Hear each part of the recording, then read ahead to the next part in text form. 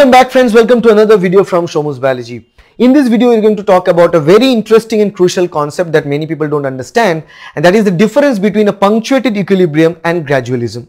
So both punctuated equilibrium and gradualism are hypothetical theories. Those theories are going to explain the process of evolution. So we can explain the process of evolution with punctuated equilibrium, we can explain the theory of evolution using the gradualism. But which is true, which is not, we don't know, but we are going to explain what are the difference between the punctuated equilibrium and gradualism.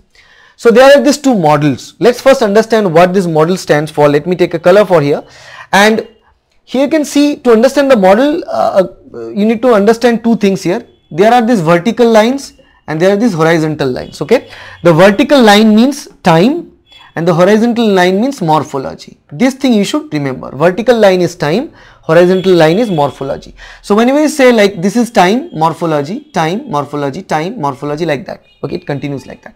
So here you can see that this is phyletic gradualism and this is punctuated equilibrium, and what we are going to see.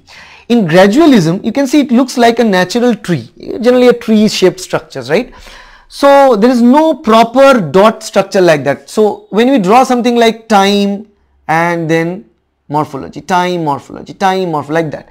So this is like something straight ahead which we can see in punctuated equilibrium, which is missing in the gradualism. So in gradualism, it's like a tree, like an organic structure, like that. Okay.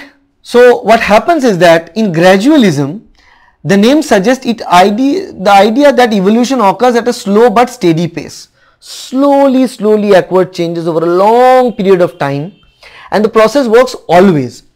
So that means as per gradualism, the evolution is always going on in very slow rate for a long period of time.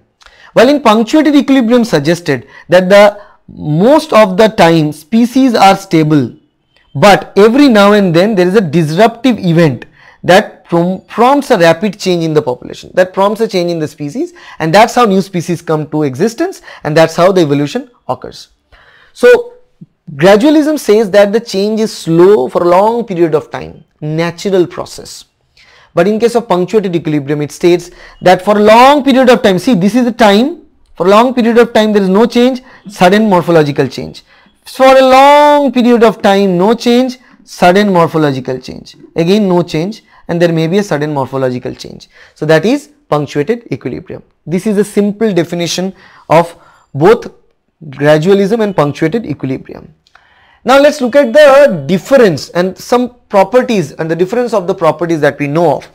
You see, the phyletic gradualism, as I mentioned, that gradualistic approach of evolution means slowly the evolution is going on all the time, always evolution is going on right now, every single moment of life. Okay, and it brings small variations to a particular species over a long period of time, over a long period of time.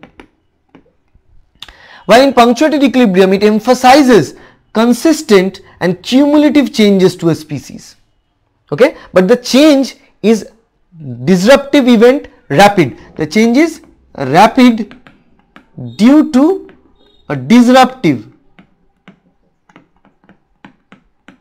event, rapid change due to disruptive event. Okay, so let's say for a long time, as you see, this is a long time, there is no change in the population, a sudden change so occurs within a short time span. Time span is short. In case of phyletic gradualism, time span is long. Okay, the process of gradualism is a very slow process. The process of punctuated equilibrium, this also takes time, but the exact moment where the morphology changes is fast paced. Now the most important concept between the gradualism and punctuated equilibrium is that in gradualism we do not have any fossil records, but we have fossil records to back our data for punctuated equilibrium.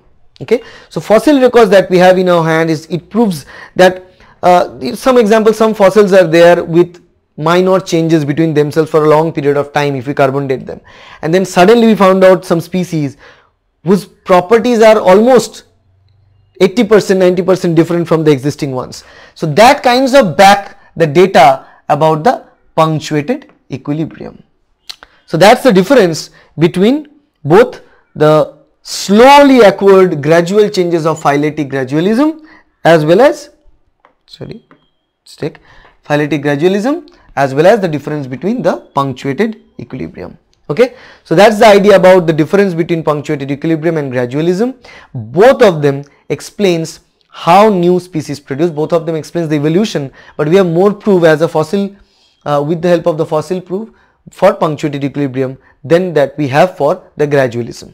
Okay, so that's all about the difference between gradualism and punctuated equilibrium.